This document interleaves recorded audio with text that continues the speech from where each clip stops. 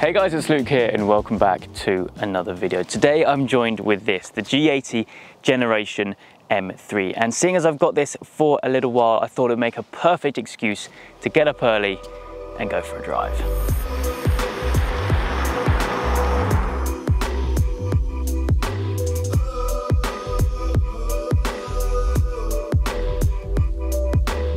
Now, a big thank you goes to Partridge BMW for lending me this car for a little while and to have what is going to be my first experience really behind the wheel of an M3, regardless of generation. But having said that, I believe personally that the M3 is without a doubt one of BMW's most iconic and reputable models. Now in its 6th iteration with the G80. But when it was released, people were far from impressed.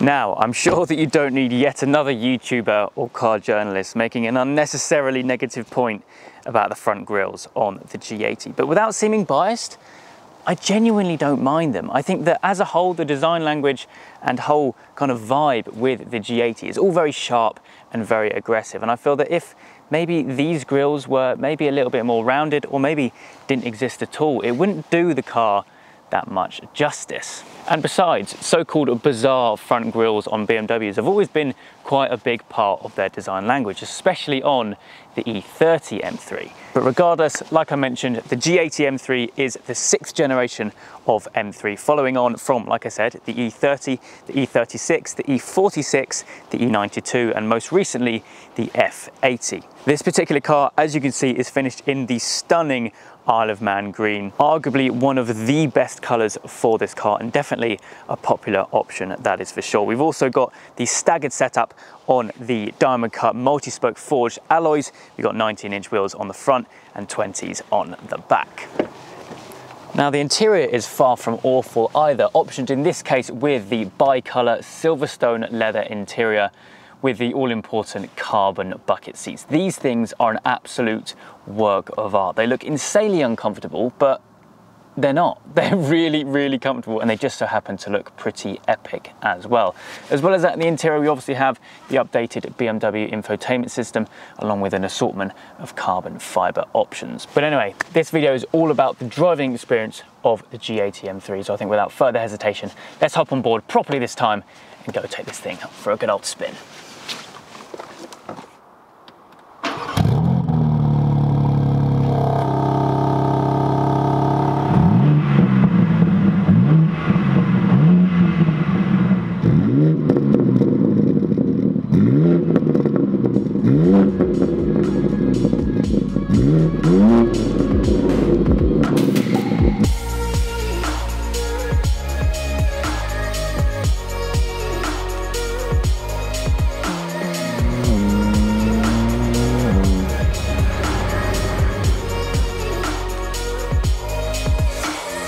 Now, even though I've never driven properly an M3, I have experienced a G80 before. Now, actually, a couple of months ago, alongside Partridge BMW, I made a video on behalf of them featuring none other than Mr. Steve Soper.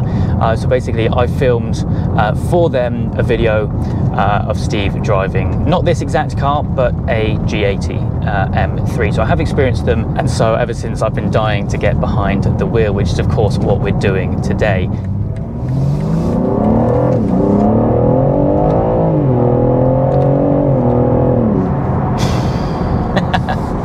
So, M3 competition. In this car, you get 510 brake horsepower, 650 Newton meters of torque, and a 0 to 60 time of just under 4 seconds, 3.9 to be exact. Now, comparing those figures with the standard non-competition pack M3, you'd be looking at a decrease of 30 horsepower and a decrease of 100 Newton meters of torque. Although, for me, the big selling point with the non-competition pack is it comes with the 6-speed manual. Now, this being the competition pack is of course fitted with the lightning quick 8-speed semi-auto box, which for straight line speed is definitely the way to go. But I can't help but imagine what this would be like with a manual gearbox. That would be unbelievable. A little bit less power, but just so much more drivability.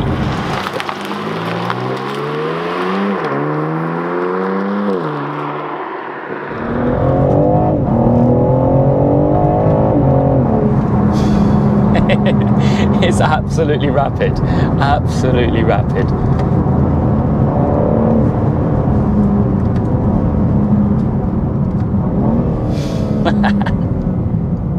Now obviously, those of you who are familiar with my content, you'll know that I'm generally a bit of a hot hatch guy, kind of sticking with just the little small hatchbacks which pack a punch. But this is actually, for me, quite a big car. It's really wide. Those rear arches are ginormous. In fact, if you look kind of directly down the side of the car, you just get an idea about how abrupt the arches are. Yeah, they look really, really cool, along with at the back, the 20-inch wheels as well. The M3s of the modern day have always had really wide arches, and definitely the G80 is no exception to that.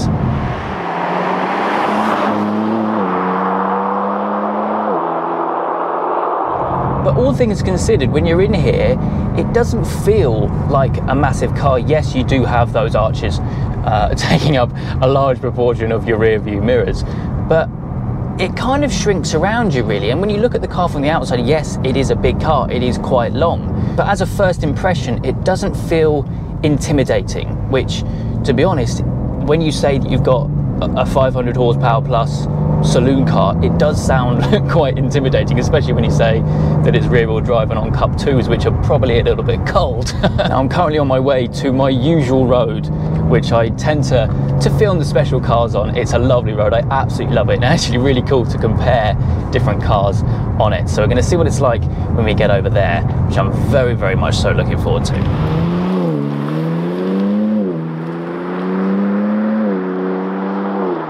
Whilst en route though, I thought it would be an interesting part of the video actually to compare it to what this replaced. The infamous F80 M3, which is definitely, of the modern era at least, a fan favourite. Actually, come to think of it, to this day I have not experienced an F80 M3. I've been in some of the M4s, none of which for the channel of course, but yeah, never an F80, so maybe that needs to change. But I'm getting a little bit off topic. What are we looking at power-wise in the F80 compared to the G80? Comparing both cars in their competition spec, so basically the range toppers of both generations, you're looking at 450 horsepower in the F80, which is 60 horsepower less than this car, 550 newton meters of torque, which is 100 newton meters less than the G80 in its competition variant, but the same as the non-competition derivative of this car. It's definitely worth noting that both cars have a 3-litre twin-turbo inline 6. You of course have the S55 in the F80 and the S58 in the G80.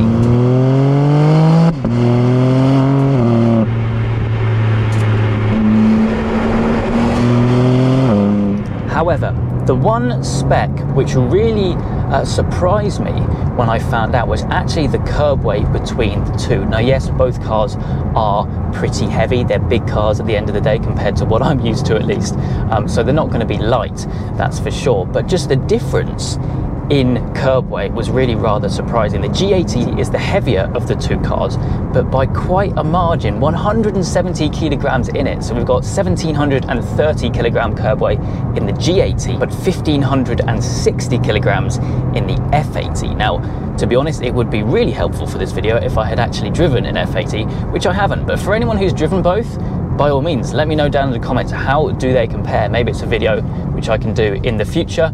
Obviously not today because I am F80less. I am immersed in the G80 and the G80 only.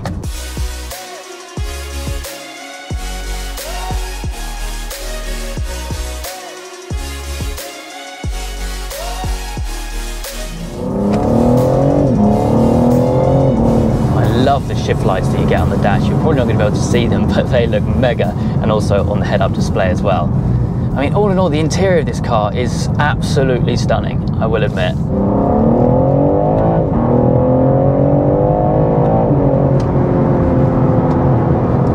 Like I said, It doesn't feel like a big car. You don't get in it and think, oh, okay, this is gonna be a bit of a handful, which yes, it is in the wrong scenarios. But having only had probably about an hour or two seat time in the car, I feel like I know it like the back of my hand. And that's a good thing, trust me, that is a good thing. It makes these cars so relatable for so many people and so drivable as well.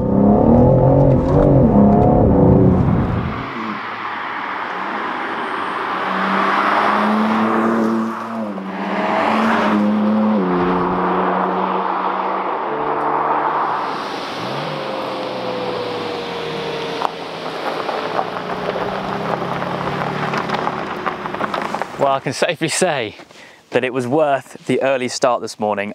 This thing is so much fun around these kind of countryside roads, which really surprised me. Like I said, when we were out driving the car, for such a, well, for me, for such a big car, it really did shock me. It really shrinks around you. It doesn't feel intimidating or just massive, even though from the outside, it looks exactly that. And actually, before we do wrap up the video, I do need to give you guys a bit of an in-depth walk around with some of my favorite aspects of the car. To be honest, the rear end, one of my favorites. I love how the factory exhausts look like a modified exhaust. It's massive. Look at the size of the tips. Huge. And we'll also have a look in the interior as well, because that's pretty stunning as well. But all in all, absolutely loved my experience driving this thing. Yeah, epic car.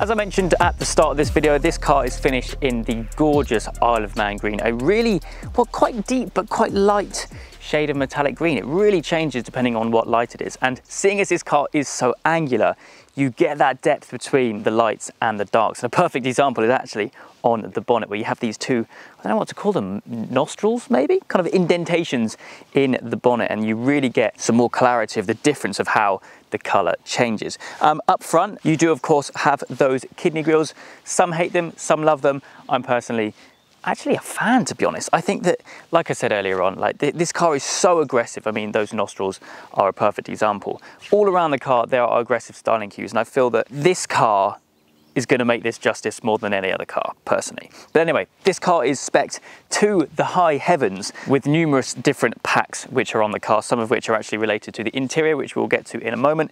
But one of which I really want to focus on is the M carbon pack. Now, basically what that is a whole host of carbon fiber extras. You have these lovely intake surrounds up front. You actually have a full carbon fiber roof, which looks absolutely stunning. You then have, of course, the carbon fiber mirror covers, and then on the rear end, you have the carbon fiber lip spoiler, and of course, that lovely diffuser as well, housing those massive 4 exhaust tips. Like I mentioned, they are absolutely massive for a stock exhaust system. Now, of course, the G80 M3 is of course a saloon, so we have 4 doors on this. The G82 M4 is of course the coupe. That's normally what they do nowadays. The M4s are the 2 doors and the M3s are the 4 doors. Down the side we have the 826M wheels. These are forged wheels with a staggered setup actually, so you've got 19-inch on the front and 20s on the back. You can option carbon ceramics on these, by the way, but these are not fitted on this specific car. And then of course at the back of the car you have this lovely diffuser, like I mentioned, finished in carbon with the carbon pack.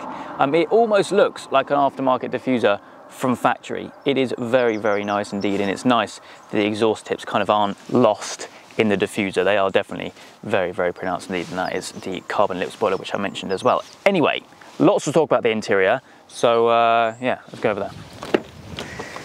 Now, as I'm sure you'll agree, the interior on the G80 M3 is nothing short of stunning, that is for sure, especially with how this car is spec'd. I really like the contrast between the green and the Silverstone leather interior. But anyway, like I mentioned, there was so much going on in here.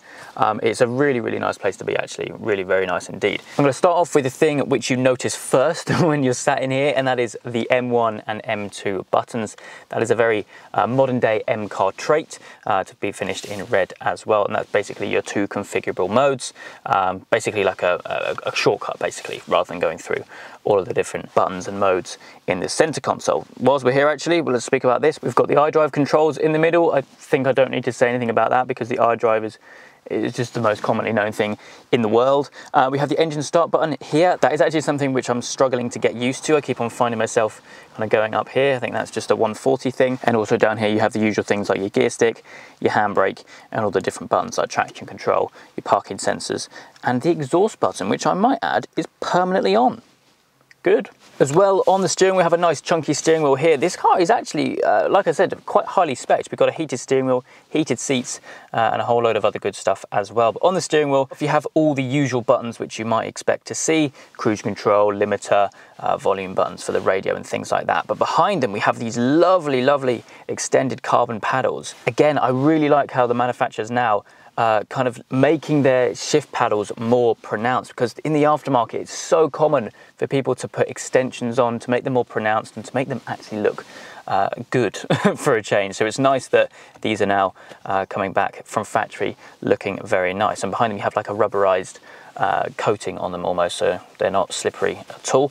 In front of you, you have your digital dash, very, very similar setup to what you'd find in most of the other cars in the BMW range. Of course, being fully digital, you can change it and configure it how you like, but as you'd expect, it does all that you need to do and does look very cool as well. In the center then, you have your usual infotainment screen. As you'd expect, very responsive and very easy to use. You can flick through the menus as you please. It is, of course, compatible with both Apple CarPlay and Android Auto. That's an issue, isn't it? And it's also got voice recognition. Below that you have your climate control panel, which again is very easy to use. You can also control it on the touchscreen there. And apart from that, it's just your usual stuff. No, it's not. The seats. These are absolutely stunning. I think I might get my toolkit out and see if I can fit them in my 140, because these are absolutely stunning. And yes, you can opt them with comfort seats.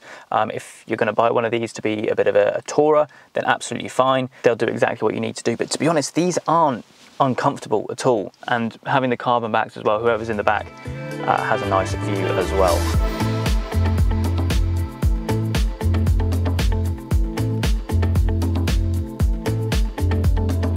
So that then is going to wrap things up for me today with the G80 M3, an absolute brute and so much fun on these country roads, which I've brought it to today.